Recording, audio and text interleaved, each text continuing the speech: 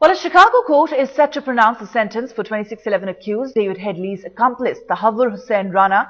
Defense attorneys are seeking no more than a 9-year prison term for the U.S. businessman, while prosecutors are asking the federal judge to impose the maximum sentence of 30 years. A known accomplice of David Headley, Tahawwur Rana, has been charged with supplying material to terror organization Lashkar-e-Taiba that carried out an attack in Mumbai, killing more than 160 people.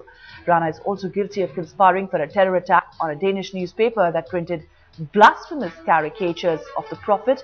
Earlier in 2011, Rana was acquitted of involvement in 2611 attacks but was charged on other counts. A defense filing before Tahawwur Rana's sentencing describes him as a charitable and a kind-hearted man. It says he was duped into participation by a manipulative childhood friend, David Headley. Headley, though, has pleaded guilty to laying the groundwork for the Mumbai attacks and testified against Rana.